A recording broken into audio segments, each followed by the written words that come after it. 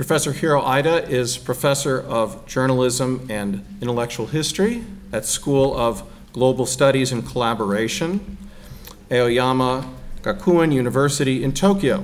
He is also contributing editor for Japan's Kyodo News in Tokyo and an editorial board member of the American Interest magazine in Washington, D.C., where he has written highly regarded articles on American foreign policy, past and present.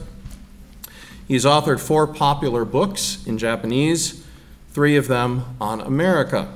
Their titles in English are America in Disarray, 2017, The Trump Phenomena and American Conservative Thought, 2016, and In Pursuit of American Writers, revised publication 2016, and Who Starts War, 1994.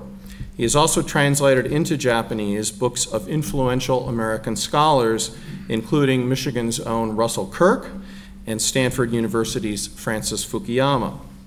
His translation of Kirk was published with one of the oldest and most prestigious publishers in Japan.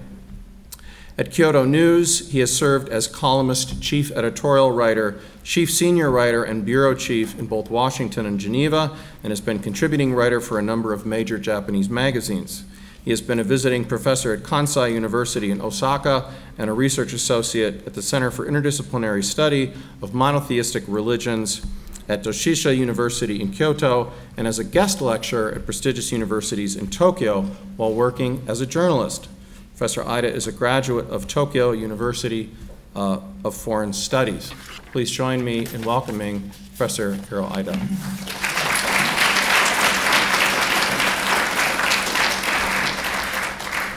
Hi, Graham. Thank you very much for your kind introduction. And this is the first time for me to come to this university, but it's a long time invitation by Graham. And eventually, the Japan Foundation decided to fund this lecture, so I'm very glad to be here. And actually, he and his daughter, Rebecca, came to my place almost 10 years ago and had 2011 was that? And 11, yes. And they traveled around Japan. And anyway, we have a long time friendship because of the Russell Kirk Center here in Michigan, and both of us are kind of members of the events there at the Russell Kirk Center. And well, you have a nice campus, although I'm now competing with that pep competition. I don't know what it is. It's something about the football, I guess. And anyway, this campus looks like a campus of a Japanese famous university, International Christian University, which started in 1950s. And I just wondering why I feel some kind of similarity between these two universities. And it smacks of, well, something about golfing. I don't know why. And it looks to me, it may have something about golf and golfing. And why is that? It started in 1950s. And those two universities started in the Eisenhower years. And you know that? The Russell Kirk said, when the Joe McCarthy, the notorious or famous, anti-communist senator, once said, Eisenhower is a communist. And then the Russell Kirk said, no, he's not a communist. He's just a golfer.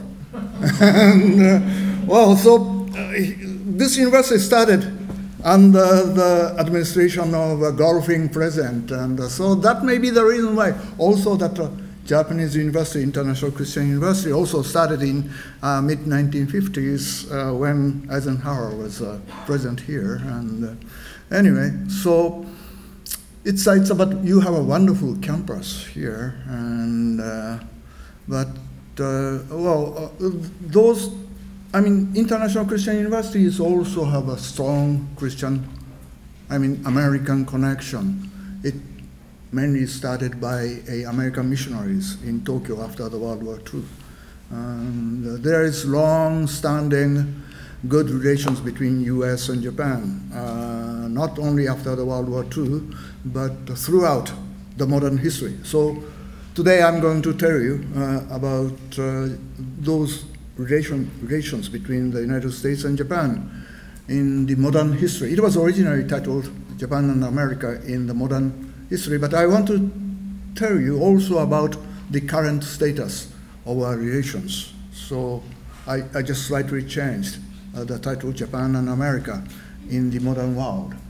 And well, first, where we are, because some Japanese students don't know, my students don't know, where is the United States, where is Canada, where is Mexico, and I just want to make sure that US is there and Japan is here. And well, basically it's the United States is far west. Japan is in the far east. Well, you can say in French, the far east is Orient extreme, so extreme Orient and extreme Occident. And the US is extreme Occident, extreme West. And Japan is in the extreme far, far away East. And these two countries met about 160 years ago. And they became very close for a long time. There was a wartime. They became enemies for a short period. But basically, throughout the modern age, these two extremes became so close. I'm telling you the story about that. And well, this is a slightly different theme. This is about the views of different countries, about the image of other countries, and basically about the influence. Is certain country, A or B country, is giving you a good positive influence or bad negative influence. And the BBC is doing this every year. And well, this is the average of, as it says, 2014 and 2017. And the country which people think all over the world think are giving the world a very positive influence is at the top, Canada, and the second, Germany, and the third, Japan, and France and UK. Those are the countries, people all over the world thinking, giving the world positive influence. And well, about 7 or 8 years ago, Japan was at the top. So those top 5 countries never changes.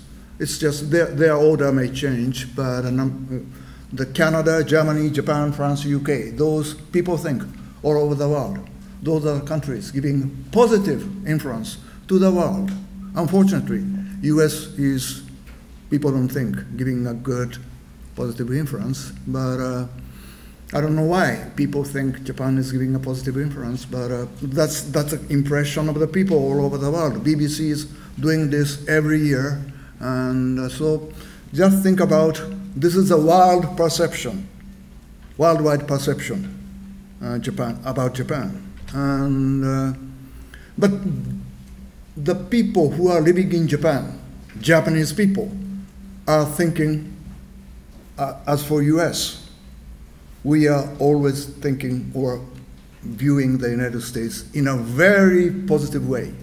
Look at this. This is by Pew Research Center, the research center.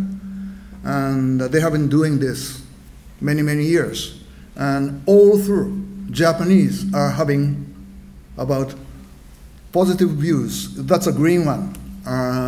Almost 70 or sometimes 80% of Japanese people are having favorable, positive view of the United States, despite the other parts of the world made different views. Japanese, who are considered to be a very positively by the world, is thinking US is a best country for us. We have all through. It's not only in the post-World War II situation. Almost all through the modern history, Japanese are looking at Americans in a very favorable, positive way. It's the same the other way around. This is a poll taken by Nielsen, American company, asked by the Gaimusho. Gaimusho means Japanese Foreign Ministry. And they have been doing this all through many, many years. And this is about the American perception about Japan. Is Japan a dependable partner? As for opinion leaders, red one, it's always recently, 90% of American opinion leaders consider Japan as a very dependable country or people. And blue one is just general population, common citizens.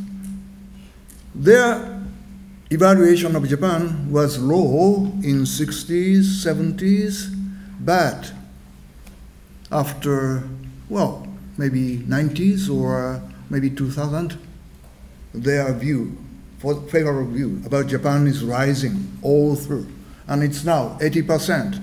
So basically, opinion leaders, professors, journalists, or company executives, they have a very positive view about Japan, and also the general population is now having more general situation. I mean, general population has a positive view of Japan, and that's the way. And this is about who is the most important partner in Asia. This is also a Nielsen, the research. And the blue line is Japan. So it's always Japan among Asian powers, and including Russia. US considers Japan is the top partner, important partner in Asia. That's an American view. So that's the current situation of our perception, which developed throughout the modern age, and except the war years. And this is about, well, the economic situation now. It's not about the perception, this is a reality. And this is the GDP of the three countries, US, Japan, and China. And you can see, of course, US is always at the top, but now China is rising. As you can see, yellow line is China, Japan is a red line. So in around 90s, Japan was so close to the United States, almost half or more than half, 60% of the US GDP. Despite the population is a half, the Japan had almost 60% of the US economy. And now China is rising, and China is getting close to the 60% of the US economy now, and Japan is maybe 1/3 or less than that now. So this is, as far as GDP is concerned, US is always rising, and China is advancing on that, and Japan is stagnating. This is true, and this is the economic situation. And you see that the President Trump is now trying to make a deal with China, because on the right-hand side, you can see the situation of the trade, of US trade deficit in goods. The 40% of that is by China. Japan is maybe just several percent. But 20 years ago, or 30 years ago, sorry, 1987, when US and Japan had a so-called trade frictions, Japan was in the place of China. Oh, if you look at the growth of GDP, you can understand this. So Japan was a country which had a huge trade surplus with the United States, but now it's China. So I remember that I was based in the United States in late 80s and 90s as a journalist, early 90s, and in those years I found out that a book was published which was titled Coming War with Japan. That was the title of the book. And when I came back to the United States in 2002, I just went to a bookstore and just looked around the shelves of the bookstores and found out a book which was titled Coming Conflict with China. That's the perception of Americans. Americans felt we may have a war with Japan soon in 80s, but in 2000, that perception has changed. The Americans thought, well, we may have a war with China. And,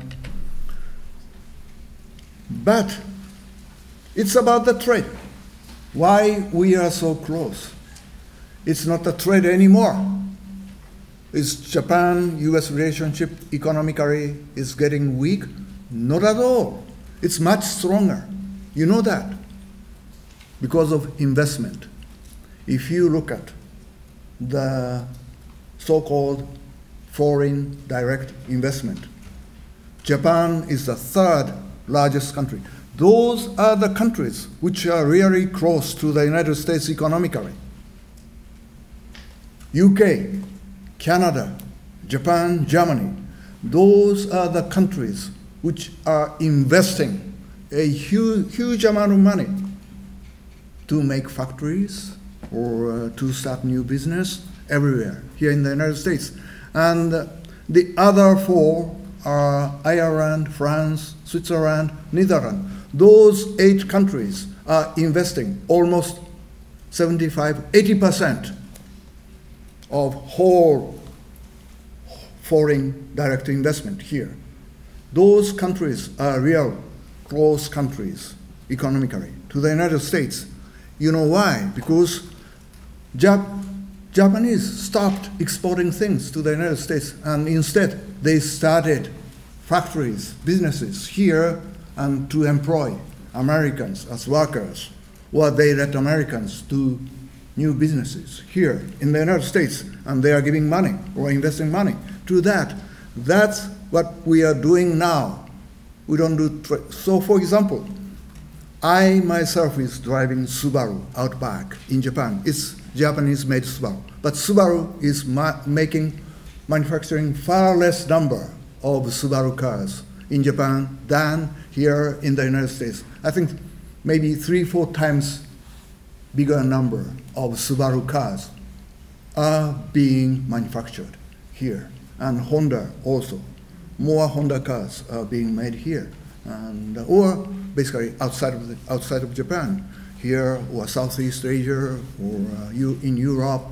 So that's a globalized world. It's not trade, it's investment. And here you can see those, the investing countries, UK, Japan, Germany, Canada, how many jobs they are producing here. And it's not merchandise, it says bringing jobs here. And Japan is bringing this number, 902.1 thousand workers, US workers are working in Japan invested businesses. And this is the situation of US-Japan relations now. And it's about investment. And we talked about trade, and we talked about this investment, and now it is about the security situation, I mean the defense. And this shows the number of US bases all over the world. US has bases almost all, maybe 100, more than 100 countries all over the world.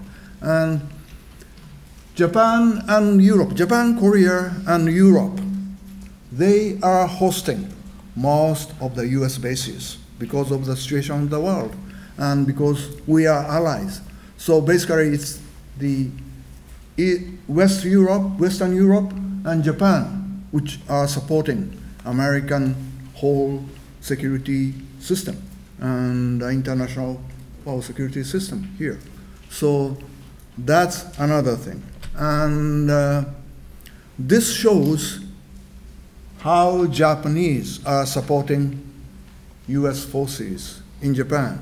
And Japanese are paying the 75% of, this is outside of the soldier's salary.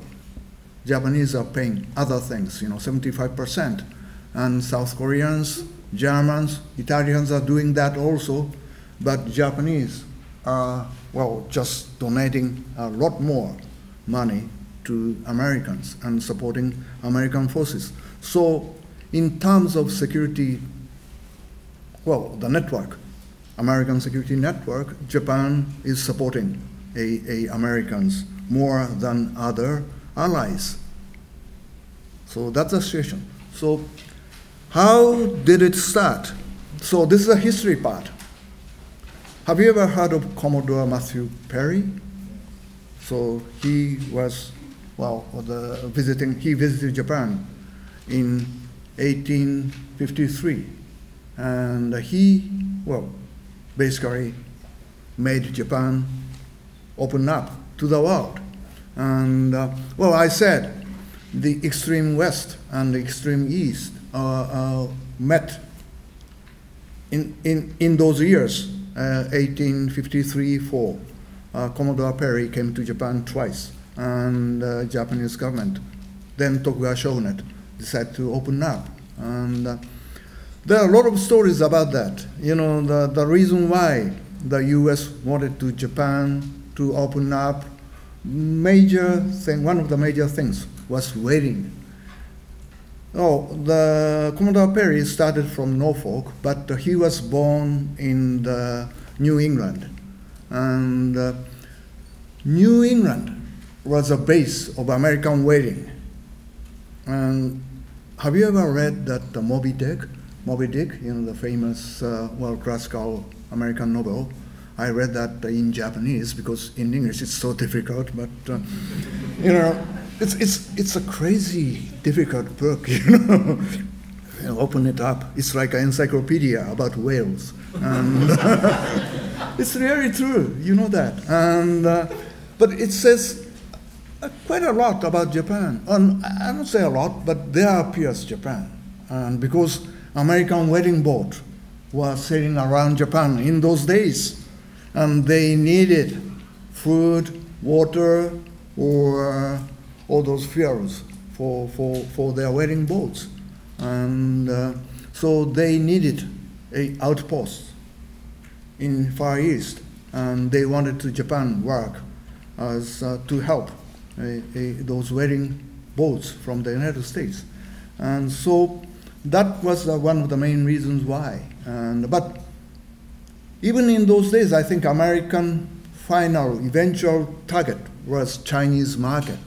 And Japan was also important for their whaling business. But look at this, the route taken by Commodore Perry. I thought when I was in young days, Commodore Perry from the American continent across the Pacific Ocean to Japan. No, he came through southern tip of Africa, Cape Town. And so he made a longest route to Japan.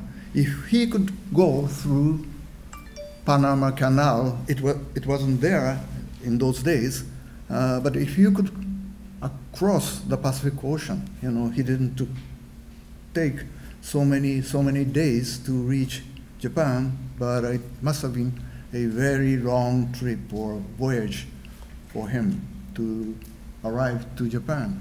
And before Tokyo, he just dropped by in Shanghai and also to Okinawa. Okinawa was in those days a semi-independent entity those days. And anyway, so this was Commodore Perry, and on the right hand, this is his photo, and on the left hand side, this is how we perceived, Japanese people perceived Commodore Perry is. And well, this is about perception. And they felt he looks like maybe a kind of a monster. And anyway, so this is also about our perception. This is from the MITs. They have a huge program about the visual perceptions of Japan and the US. And this is from their collection. And on the left-hand side, you can see how Japanese saw it.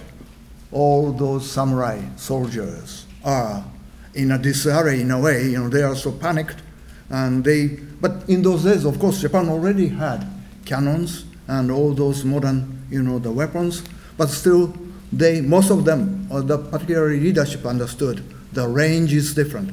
They could see the black ship led by Commodore Perry, and they saw their cannons, and instantly found out that the range is much longer. So they understood that city of Edo, it is Tokyo now, could be destroyed instantly by the 4 ships, the Commodore Perry's fleet. And so that brought about a change of Japanese thinking. We have to change the things, and we have to get modernized. We have to get industrialized. On the right-hand side, this is a perception of the US, part of the perception of the United States. This was the dinner given on the Powhatan. That's the flagship of the fleet. And you can see the big, the cannon there, and Japanese could see that, and they could compare the difference, or see the difference. So in Japan, there started a war, civil war, to change Japan. It is 1868-69 Boshin War in Japan, civil war, which brought about a change of the government, whole political system, and a Meiji Restoration, which started in 1868. There was a short war, and then Japanese modernization just started from there. But it was not complete. There was so-called 1877 Satsuma Rebellion. Some of you have seen a movie titled Last Samurai. It is about this rebellion. This was a backlash against the modernization or change. But Japan was so decided about the modernization, so it went through, and the rebellion was, failed. And same kind of process occurred in the United States, in my view. The 1861-65 Civil War, just after the Commodore Perry's visit, the war started in the United States, Civil War, in America. That was also about modernization. I would say Japan in those years, mid-19th century, was half modern, half feudal. Why Japan was modern in samurai days? It's merchant class. It was peacetime for 250 years. And under that peacetime situation, Japanese merchant class, who are considered a lowest class in the Japanese political system. You know that 4 classes under shogunate. Samurai at the top, and farmers are second class. And the third class are artisans, because farmers and artisans are making things, but merchants are just trading things. So they are considered as lowest class. But this lowest class was the richest class around the end of the Tokugawa era, or even from the beginning. They are getting richer and richer and richer. And peacetime is a great thing, because it's a peacetime, economy prospered, or there are ups and downs, but still they invented a lot of things. The most important one is futures trading. Even in 18th century, Japanese futures trading the future. I mean, it's not about merchandise. They traded the future crops or future products. And basically it's about rice, future crops, rice crops. It was transacted in a huge amount in Japan. It's just papers. And now you know that Chicago, the futures market.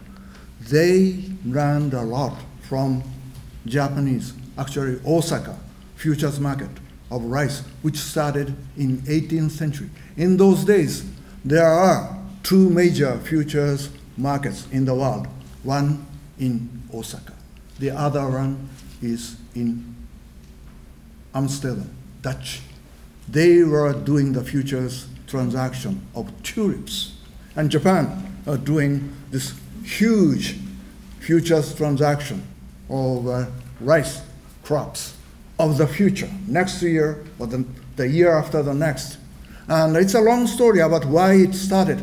It's partly about ethics and partly about entrepreneurship. And maybe later we can go to that. But Japanese capitalism was matured already in 18th century. And that continued. That produced banking system, postal system, all those kind of things. So Japanese capitalist system was really matured, complete, pretty modern. And the merchant class prospered. And that was also the cause of this political change. It's not only by the pressures outside Japan, mainly by the United States, but even inside the system was not sustainable. Political system was not sustainable anymore. And it's the same with the United States. Mid-19th century, you still had slavery in the South. It was a feudal system, class society. Half of the United States was not modern at all. But Lincoln appeared and he decided, make this country fully modern, industrialized. So he thought slavery should be abolished and the southern part should be incorporated with the industrialized North. And let's get this country fully modernized. That was the meaning of what happened in mid-19th century here in the United States and there in Japan. And there was also a backlash. You had a reconstruction period. It wasn't complete. The southern ideas remained. And some of them are good because, you know, everything wasn't bad about the old system. There are some positive things, and well, one of them is traditional kind of family, sense of family, community, or well, order, all those things, you know, or loyalty, honor. All those values are feudal, old values. They have their values, but you know, there's some kind of conflict with the modern system. Anyway, so there was a backlash, and backlash was there, but still modernity progressed after 1877.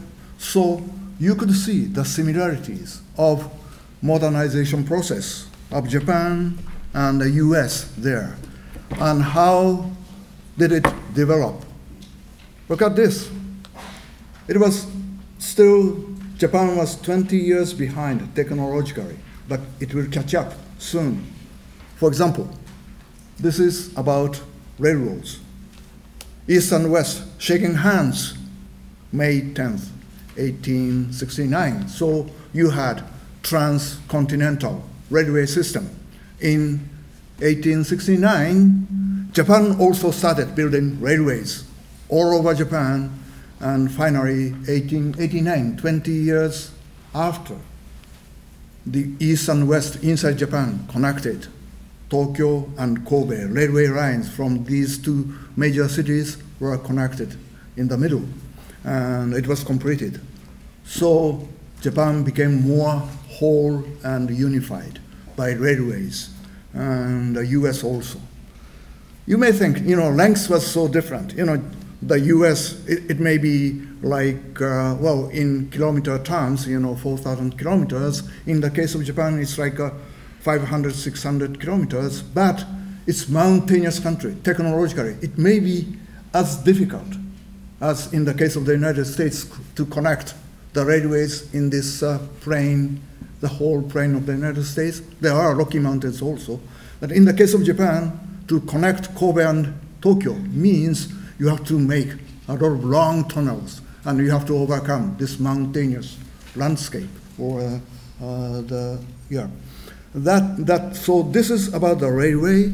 And if you look at the telephone system, Japan is almost now 10 years closer. And first, the regional telephone service opened in New Haven, Connecticut, 1879. In the case of Japan, Tokyo, Yokohama was connected by telephone service, started 10 years after from that. And the 10 years after that, around that time Japan connected Tokyo, Yokohama, US started New York, Chicago telephone call system. And so Japan was catching up very fast and the modernization system. But this means industrialized Japan, industrialized US, and we had same kind of problems. A kind of a cruel capitalism. And this is on the right-hand side, left-hand side, you see a overbearing trust in America, caricatured in the newspaper, cartoon.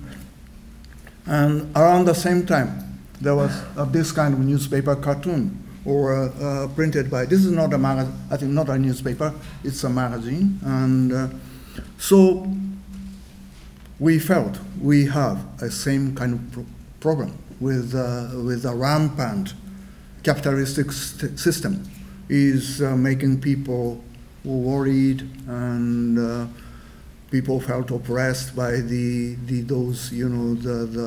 money changers, or in the case of the United States, it's steel, oil, and those copper trusts.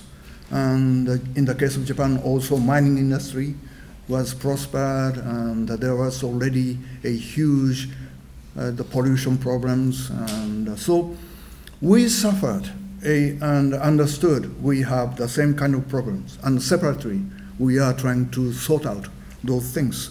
And labor unions started in Japan, and also in the case of the United States, the People's Party started, and the populist movement.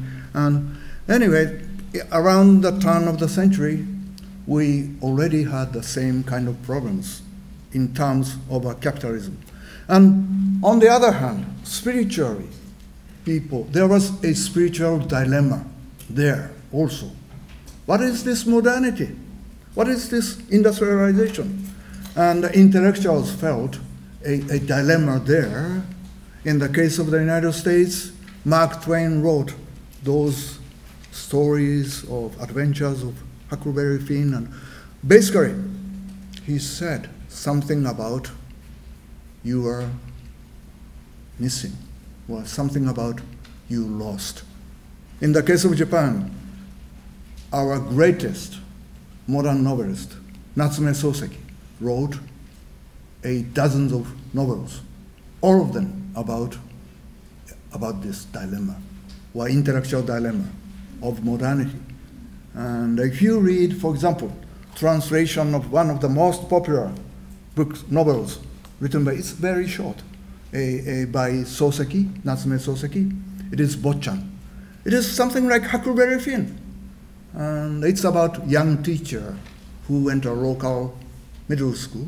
And it's a funny story, but eventually you feel this is about something we lost. We have lost something. And there are many great stories, and Mark Twain also. So, and they lived almost in they wrote stories almost in the same period, I think. And, but still, the modernization is going on. And you can see similarities here also. This is two wars. Japan and US decided to fight against old empires.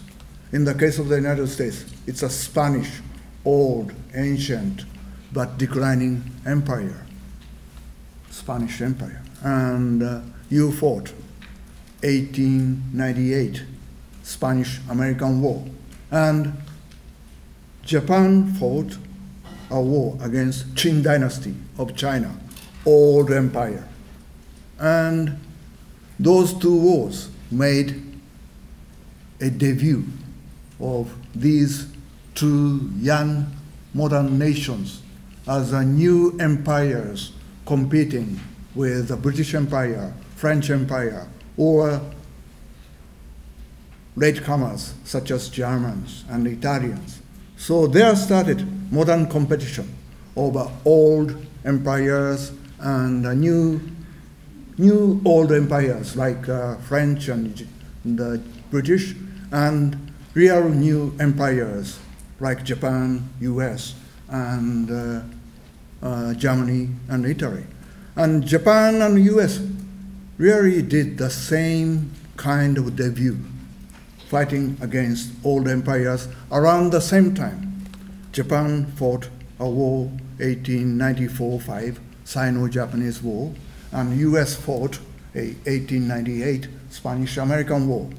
Those wars made these countries seen differently from the other parts of the world.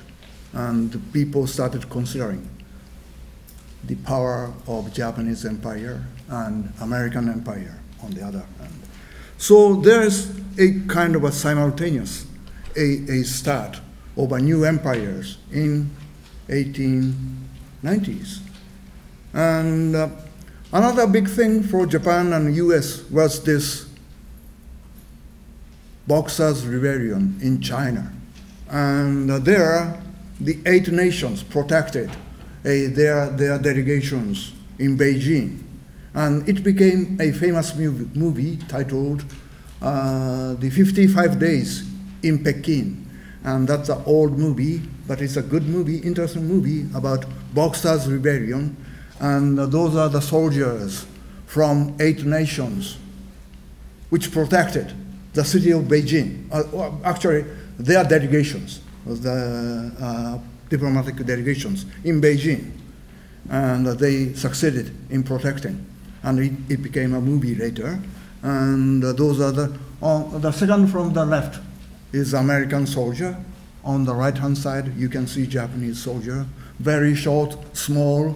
But later, Lee Kuan Yew, the famous, the Singapore Prime Minister said during the World War II, later he reminisced, I didn't understand why Japanese are so strong, so short compared to British. Their size is half of the Brits. And he thought the British, the domination of the world will never end, but Japanese came and smaller Japanese soldiers just defeated whole British army in Malay Peninsula.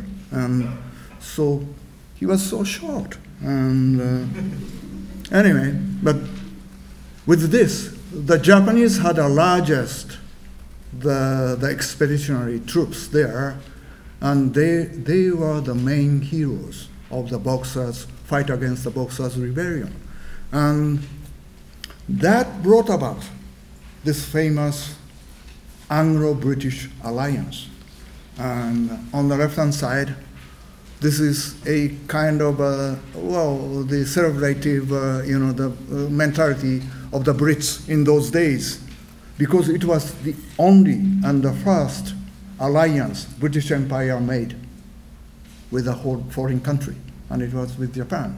And it was Japanese thought it was a pride of Japan, but they knew the reality on the right-hand side. Why Brits wanted an alliance with us? Because they want us to fight against Russians.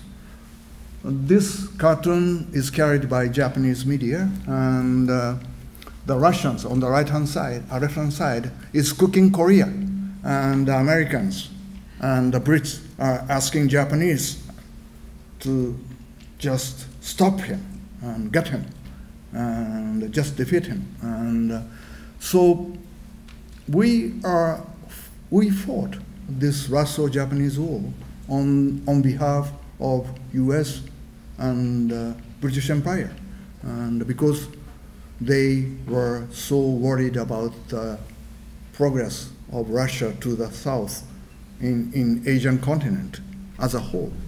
And so, well, I have to end. This is about the Russo-Japanese War. Unfortunately, it was fought not in Japan, Russia, but over China and Korea. So we made a lot of problems, caused a lot of troubles to those peoples, but it was empire, the competition among empires. And on the left-hand side, you see a Japanese cavalry fought back the world-famous Cossacks. The Europeans couldn't believe that. They thought Cossacks are the strongest cavalry in the world, but Japanese fought them back over the Yalu River, which is the border of Korea and China. And there, Japanese fought in other people's countries and soils. And the right-hand side, this is a famous Battle of Tsushima. This just, made Japanese again as a great country in terms of the empire competition. And the Battle of Tsushima was complete victory over Russia's fleet, which they sent from European waters. And so with this, Japanese already destroyed the Russia's Asian fleet, and they decided to send a European fleet to Asia to destroy whole Japanese navy, but it was on the contrary. Japanese destroyed whole European Russian fleet, and this was really a historical victory in a naval history. And so this was a Russo-Japanese, but Russo-Japanese War, actually, Japan might not have won without a mediation by Theodore Roosevelt. And Theodore Roosevelt mediated between Russia and Japan when Japan was winning. And Russia has had their own domestic problems. Already there was a lot of discontent about Russia's Tsar system, old system, and it eventually led to the communist revolution a little bit 10 years later. And but this is the Theodore Roosevelt decided, because the problem for US and Brits were the southern advance of Russia to Asia. They thought Japanese might be better to help them out. And so Theodore Roosevelt just mediated this Russo-Japanese war. And while Japanese were winning, this peace treaty was signed. And so it was Japanese victory, but Russia didn't hold their army or navy power yet. And so it was a very clever move by Theodore Roosevelt, but that was triggered by a friendship between Roosevelt and Japanese politicians. It's a long story, and the Japanese were smart enough to persuade Theodore Roosevelt to do this. And so you see how close US-Japan relations up until these days. And but people say this was the start of the confrontation between Japan and US. You couldn't have two major powers in this Pacific area. And eventually, Japan tried to control whole Pacific Ocean and collided with the United States. But still, that happens much later. And although Japan and the US started seeing each other as rivals, but during the World War I, they still cooperated to help Europeans. You don't know that. Japanese sent a fleet to the Mediterranean Sea from East Asia to Europe to assist Brits in the Mediterranean Sea to fight against the submarine the operations of the Germany. A famous, the U-boat started sinking many Allied forces, the ships. And the Japanese went there to help these anti-submarine operations of Brits and others. And so this is a famous Japanese second special squadron. And the Japanese sent about 17 ships to Mediterranean Sea. Well, it was small amount maybe, but it was a long way from Japan. And on the way to the Mediterranean Sea, Japanese fleet carried Australian soldiers to European fleet. And just a few years ago, there was a ceremony of that cooperation between Japan and Australia. And it was celebrated at some port in Australia with, I think, Australian Prime Minister came there give a speech. And so on the other hand, the US sent 2 million soldiers and to European front, although it was not a war of the United States, but to help democratic world. But it's not only about democracy, it's also about the empire competitions. It's about money, it's about commercial, it's about business. And so this is the situation of the World War II. But in those days already, Japan and US was a kind of a rivals.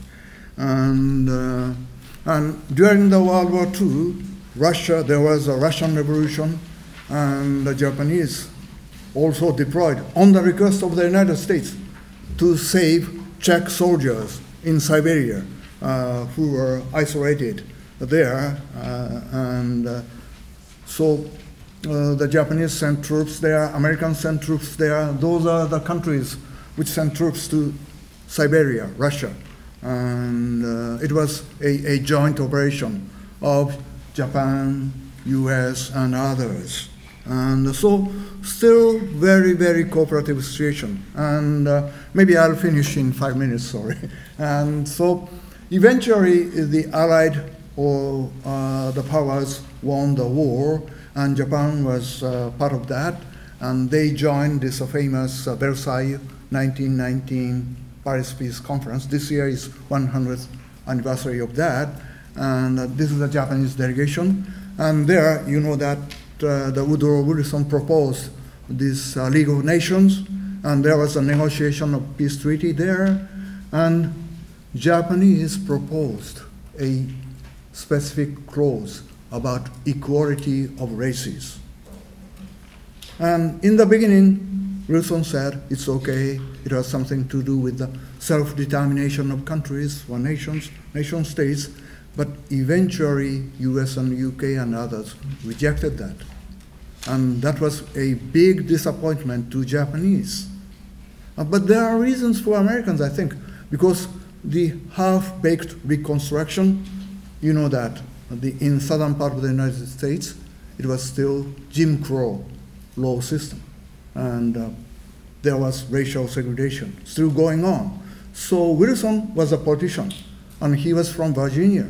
So if he says racial equality in the international system, that may bounce back to the domestic situation, I guess. So there are many other reasons why Americans decided to reject Japanese proposal. And it was about the immigration problems. Japanese and Chinese agents are coming in a huge number to the US. So there are many other problems, and with those, Americans rejected Japanese proposal about the racial equality. That became one of the reasons why Japanese thought maybe Americans are not our friend. But still, up until late 30s or early 40s, friendship continued. And there are many other cases like of friendships. Look at that Potomac cherry blossom trees. It was given to the United States around this time, a little bit earlier than this. I think there are two great international gifts in the United States. One is the Statue of Liberty in New York, and the other one is cherry blossom trees on Tidal Basin and the Potomac area. And so there was a friendship going on in business, or in my business, journalism. You know, up until the war starts between Japan and US, the exchange of journalists between US and Japan was so good. There's a wonderful story about New York Times and Asahi Shimbun, which has a long, long friendship. And when Pearl Harbor attack started, the most of the Japanese in the United States decided to go back to Japan, or they were forced to go back to Japan. And at that time, New York Times president called up. Asahi Shimbun had a news bureau inside the New York Times building. And when Asahi Shimbun bureau staff decided to go back to Japan, the New York Times executives came to the office. We'll keep your office here. War will end soon. And you will come back to this office. And after the World War II, several years after, the Asahi Shimbun decided to have a new office in New York again and asked New York Times, we are going to come back, so let us have an office there. Okay, you come back. And they went back and found out that the same office was kept vacant for the Asahi Shimbun throughout the war years. That kind of things happened between Japanese people and Americans, despite this tragic war. And there again started a cooperation between US and Japan, and it became, as I have shown to you in the first half of the presentation, close ties by investment. And well, investment means you have to compromise your cultures, you have to understand other people's values. We are doing that. And we are merging in that term, you know, values, cultures. So that what has been going on throughout 150, 60 years since the black ships came over to Japan and surprised Japanese, and the Japanese and Americans decided to get fully modernized in mid-18th century. How similar we are. That's the conclusion of my presentation. Thank you very much.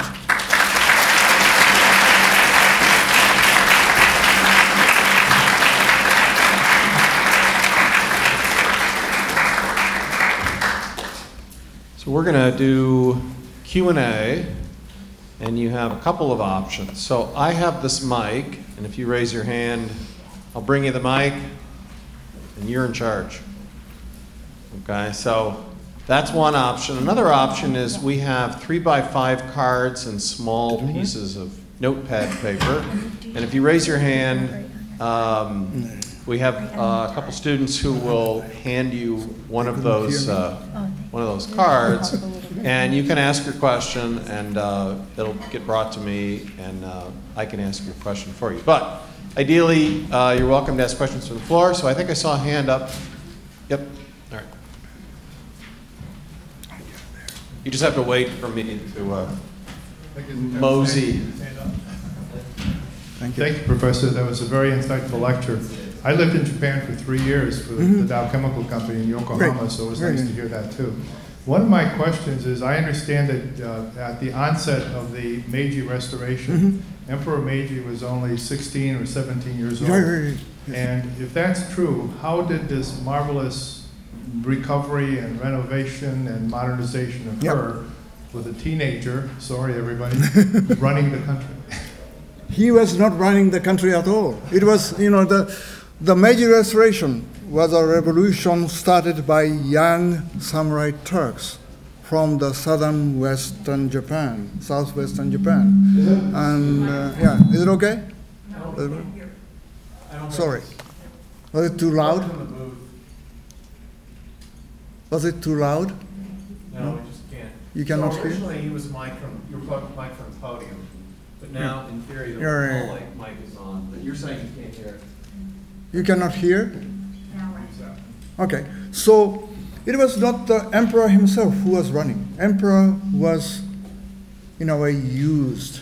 Because the meaning of the Meiji Restoration, it was not of course it was a restoration of the, not power of the emperor, but basically it was a revolution done by the revolutionaries or innovators, young samurai from southwestern Japan. And they put the emperor at the top, but it was basically oligarchy by those innovators from the southwestern Japan. And they formed oligarchy. So there was a friction between the former samurai class of the other parts of the country and domination of the southwestern power. So it's the other way around. In the case of the Civil War of the United States, North overwhelmed or prevailed over the South. In the case of Japan, South prevailed over a Northern Japan. So Northern Japan, after the Meiji Restoration, was segregated economically. And so that's why Japanese North is underdeveloped compared to the other part of Japan. So anyway, it was an oligarch system, an oligarchy. And but the early leaders in Meiji period knew that system. So it was pretty much like a British system. Emperor was there, but actual power resided with the aristocrats or others. And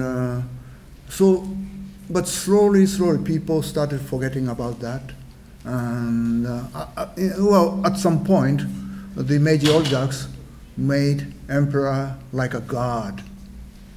They put emperor, or tried to use emperor as a god to overwhelm the people, common people.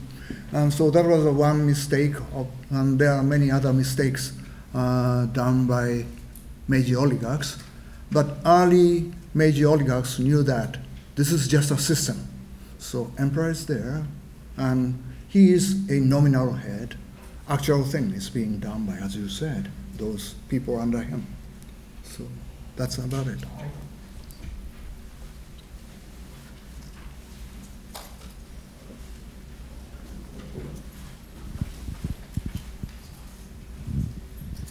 Do you think, is it on? Yeah. Do you see relations with the United States and Japan to continue to be prosperous, or is there anything that could falter these, this alliance they have together? Do you mean the U.S.-Japan alliance is? Like, do you see relations continuing to be good, or could anything mess that up? I think it's a kind of a natural. It seems to be very natural alliance. The Anglo-American alliance. You take it very natural thing, but throughout the 19th century, the arch enemy of U.S. was Brits. You know that. You fought against Brits in late 18th century. And the Brits came back 1812. And the U.S. Civil War was actually war between, not only between North and South of the United States, but it was South was provider of cotton to the textile industry of UK. So it was the South was economically controlled by UK empire industrial system. And that was, the Lincoln wanted to end that, and he wanted to incorporate totally the southern part of the United States into the industrialized modern US. So there was a kind of the enemy situation between UK and US, but still, because of other reasons, slowly you became a strong allies around the turn of the century from 19th to 12th. And Japan had a long process also. So I would say US-Japan relationship is very similar to, in a way, there was a time lag, but something like US-UK relationships. And for me, there are a lot of differences. I'm not so optimistic about this. There are a lot of differences between us, but still, look at the whole world history. We are so close. So if you look at the other kind of map, the US at the center, American-centric map, you could see that. UK and Japan on the periphery of continents, and they are, both of them have strong ties with the United States across 2 oceans. And that's a kind of a very natural phase of world system in some way or other. And it may continue for a long time, I guess, because it lasted for a long time. I think so. I may be very optimistic, but some people say China could be a good ally of the United States eventually. I don't know. Maybe. What kind of American president you wish to be elected next year? Good for next year. US, good for Japan, good for the world. Well, basically, I would say, it's if you say you as a plural, not only me, but as whole Japanese population, strangely enough, Japanese like Republican presidents since maybe since Reagan days. So over the last 30, 40 years, Japanese like Republicans all through. So Trump is very different, but still there are many leadership people who are supporting Republicans. But on the other side, intellectuals in Japan are supporting Democrats rather. So there's always a conflict inside Japan, but in terms of the practical politics, Japanese leadership is always, over the last 40 years, the Republicans. Because Republicans, Trump is different, but free trade, and that's important. And this so-called liberal international order, supported by strong US forces and US allies. That's the kind of ideal world system for Japan for the time being. So US-led liberal international order based upon free trade idea and supported the system supported by the US-centered alliance system as the US at the center.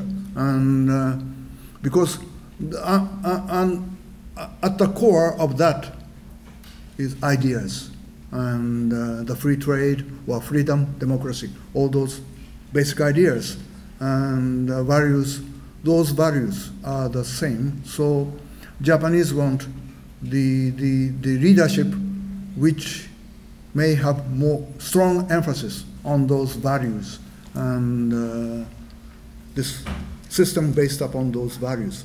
So I don't know who Japanese want to have a president next year, because US, as I wrote in my final book in Japanese, maybe I'm going to write another book next year, the US system is in disarray now. They are very much confused and in terms of values and political system. So we have to look at those, what's happening in the United States in very carefully. And so that's the situation now. So we cannot say easily which president or president from which country, which party would be better for Japan. We don't know yet, I think.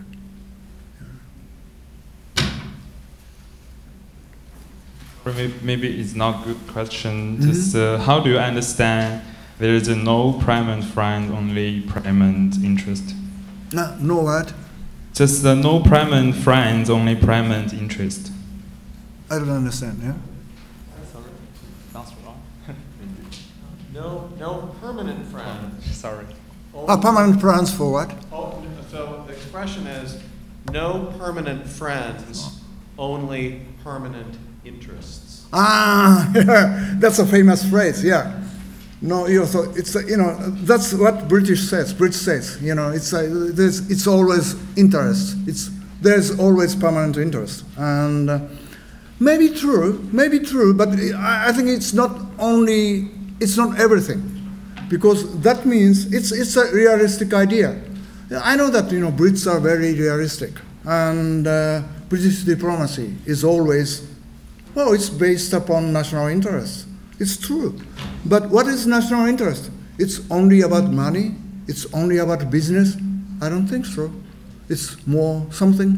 Your national interests depend upon also on values, your cultures, your ideas. So if you include, when you say interests, permanent interests, your permanent, how should I say, values, or your values, well, it may be true, but if it means only about business interests, economic interests, I don't think so. It's not true. I don't think it's not true, and it's just cynical way of saying about the diplomacy or the world system. Well, it seems like everything seems to be based upon the economic interest. Look at what happened between US and Japan. It was open door diplomacy of US, John Hay, the Theodore Roosevelt days, or McKinley days, the early 20th century. US had a famous Secretary of State, John Hay, and his China policy was open door policy. It looks like about economic interest, and that brought about the clash between Japan and US eventually. But if that open door policy it was just about a business interest, openness is value. It was about values, and also it was also power. But so when US asked for commercial interest, it seems like US is just asking for a commercial interest. And there was such kind of view about the United States in 1920s and 30s in Japan. And US is greedy. US are always asking for business interests. But that was partly true, but it was misunderstanding of US. US wanted China to open up, not only for commercial interests, but undercurrent was they wanted to open society. They wanted democracy, freedom. Openness meant that also. And so open door policy sounded like for commercial purposes. But the US, well, psyche was not always focusing about commercial interests. It's also without knowing about those open systems or values. So, well, permanent interest is that's the only thing about the world system. Maybe if you include interest of your values also, I think that's my answer.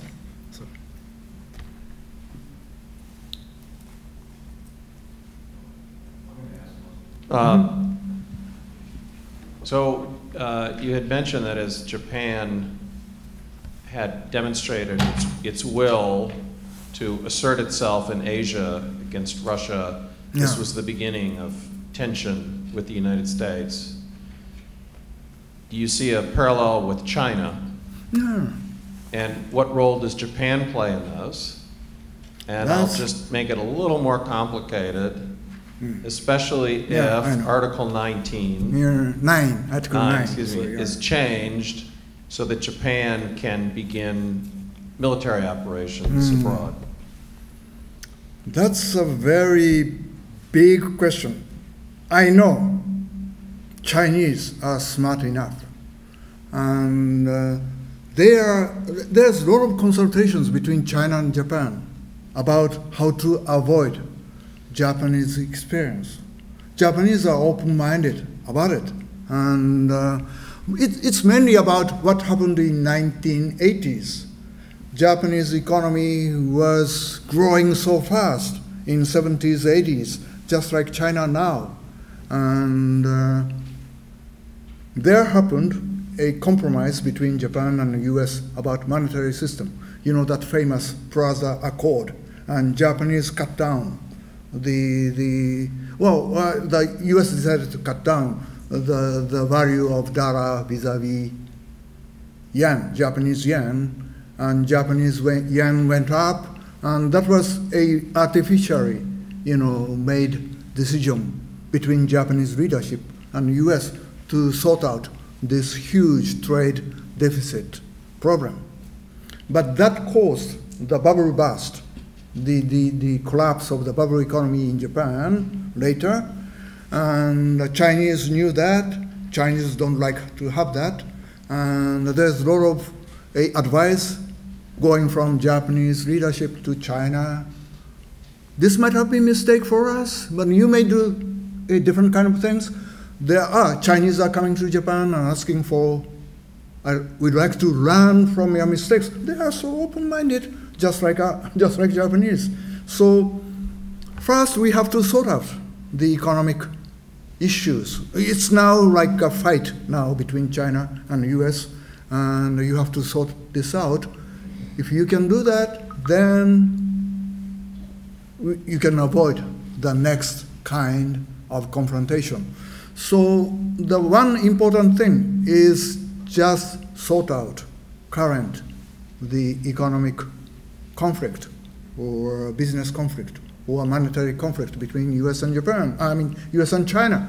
And there was an experience of Japan, so you may use that. If both of you have a clever, leaderships on both sides, there's a lot of things you can learn. And if you put that in the early 20th century context, it was also commercial conflicts over China. Japan and the US, both of them wanted more profits from this huge market called China. But US decided to support Japan in the beginning to fight against Russia's control, not only over Korea, that means northeastern China. And US and UK they were so afraid of Russian control over northeastern China, including, in a way, this Korean peninsula. So that was the reason why they asked Japan to fight against Russia, because we thought it was strategic interest for us to have a control over Korean peninsula. That was their mind in those days. So it's an empire competition. So but it started basically about the commercial interest or colonial interest. And Japanese won, and Japanese started having a kind of a control over northeastern China. Eventually, later, Japanese invaded there and had a puppet country. And so it started as a commercial competition, and the Americans didn't like Japanese control over a northeastern China, and John Hay or John Hay's idea was inherited to the later administrations. Open door policy. They asked open door policy, equal opportunities to everybody. And when Americans say equal opportunity, it means American advantage, because in those days, America was the much stronger economy compared to others already. British Empire's economy was declining, and it's so Germans and Japanese and Americans who are on the rise. But US was far ahead of others. So when you say open door, equal opportunities for everybody, that means US would win. And so that what Japanese didn't like. And so there was a conflict. So it started like that. So that means what I want to say is, if you can sort out those issues of economic competition, you can avoid the other kind of confrontation. So that's what we should do now, how to sort out this competition, or new kind of competition. Because in the globalized system, it's more complicated. You know, the Americans are feeling our jobs are deprived of us by Chinese. It's not true, it's half true, but so how to sort that thing out? Have you ever seen that the famous elephant chart? And over the last 20 years, Chinese middle class expanded their income almost twice over the last 20 years. But the Chinese middle class. So Chinese middle class is now like just like us. And but US, Japanese, European middle class over the last 20 years didn't have any rise of the income over the last 20 years, particularly lower middle class. And there's a famous chart about the incomes of the world. And so Japanese lower middle class, or American middle class, or European middle class, many of them are thinking like this: we are suffering from this growth of developing countries. And that perception is making this confusion of politics in advanced world. So it's very difficult problem to sort out. You may have to ask to developing countries to do something, because it's true that middle class here is stagnating, and everybody should have an equal growth rate. And so, but the maybe Chinese, Indians, and others say, well, we can do that after we reached on the same level as you. So it may be also reasonable. So how to sort that the problem out? You know, this huge gap of a growth of income between developing countries and developed world. So that's the first thing we have to do. We have to sort out, I think. So there are many things before the militarization of Japan or all those things. Well, but as for militarization, I mean, it's not a militarization. We may have to do more or burden sharing. And the Europeans decided to expand the defense expenditures, and Japanese haven't done that yet as much as Europeans. So maybe first thing is we have to go on the same footing with Europeans, Western Europeans, and how to help the US and other allies to maintain this free world system, I think. Yeah. So. I just want to say, I've been telling students this as they've been leaving. If you're looking for Excel credit, it's no longer a sign-in sheet. So if you're going to look for a sign-in sheet on your way out, don't. If you go onto Blackboard and you go into university departments, you'll find the place to get Excel credit. And I'm sure there's some university folks who will be happy to help you with that. But so I just want to tell you that on the way out. Thank you again for coming, and please join me in thanking Professor Aida for joining us tonight. Thank you very much.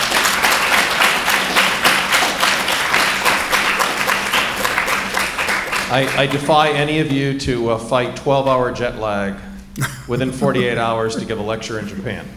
Thank you.